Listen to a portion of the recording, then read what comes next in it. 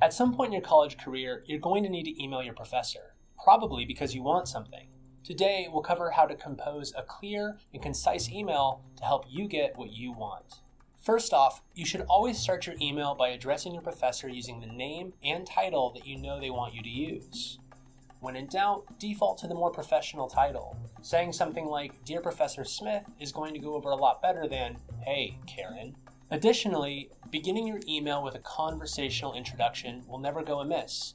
You can ask your professor how their weekend was, you can thank them for a recent lecture, and if you're in doubt about what to say, you can just say, "I hope this email finds you well."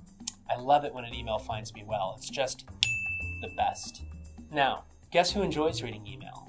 Nobody. Seriously, it's awful and nobody likes it. So do your professor a favor and get to the point. If you're going to miss class, you can say so. If you have a question, come right out and ask it. If you are going to miss class, don't write a novel explaining why. Just be concise and tell the professor why you can't make class, and be wary of sharing too much information. Because you're probably emailing your professor to ask for something, always offer to go the extra mile yourself. If you missed class, offer to meet with a classmate to see what you missed. If you have questions, offer to meet your professor during their office hours. And if you're not sure what else to say, saying something like, "Please tell me if there's anything else I can do," is always a safe bet. Now that we're finished, we want to end the email with a professional sign-off.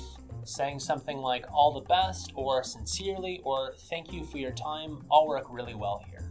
Now that the email is written, reread it, then reread it again.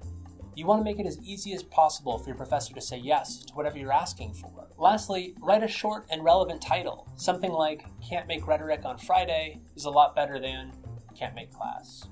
And that's all there is to it. By following these steps, you will write a short, succinct, and relevant email that will help you get what you want from your professor. For more helpful tips in composition and speaking, please subscribe to our channel below. Thanks for your time.